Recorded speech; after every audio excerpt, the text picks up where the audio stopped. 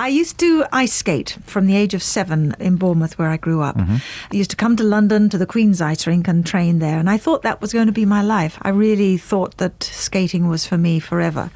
But a talent scout saw me on the ice and asked if I wanted to be a dancer. And of course, I did a bit of dance training to go with the skating. That was obvious.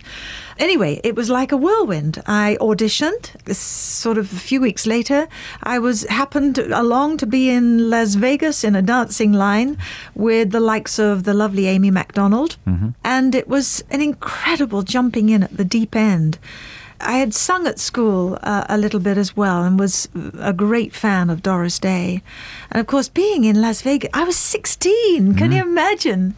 To see and hear and be on the same working strip of Vegas with Frank Sinatra, and across the road was Mae West, and up the road was Vic Damone, and all these incredible artists. We had a night off every 12 nights because we were 12 dancers. We had one swing, and we were able to go and see, because we did 3 shows a night. There were 3 shows a night all along the strip.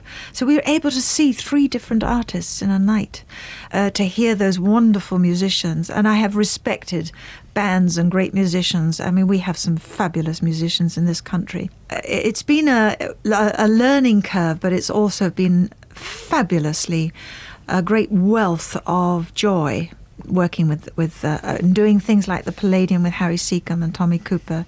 So I look back with great love and great respect, and I cherish those days, very much. And of course, since then, you've worked with so many amazing people. We ought to talk about Burt Bacharach, who I think you first met at Pye Studios back in the mid-1960s. Yeah, it was a wonderful time. He and his lyricist, Hal David, they were over in London, and it was obviously for them a gigantic time, because all of their music was going through every single airwave in the world. And they wanted to get some British singers to, in those days, what they call cover some of the American chart people. So, of course, in America, Dionne Warwick did all of his recordings, or most of them. And then people like Dusty and myself, we covered, which is very, very unusual. You wouldn't, I don't think, get it too much today. He came over, he introduced himself. He asked me to sing a song called London Life, which was for something special in London.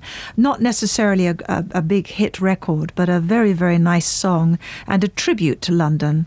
And found him to be a fabulous gentleman, and very, very courteous, but also terribly deep into his music, and it was very inspiring. And so I then went on to record Trains and Boats and Planes, and that took me on to being in the studio with Dusty Springfield on Top of the Pops. And she called me over and said, "You've got to meet my brother Tom. I think he's got a song for you."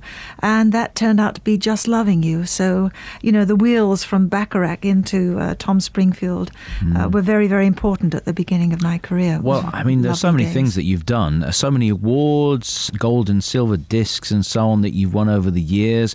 People will remember you from fantastic stage shows. You played Grisabella, of course, in Cats, on TV, on film and so on.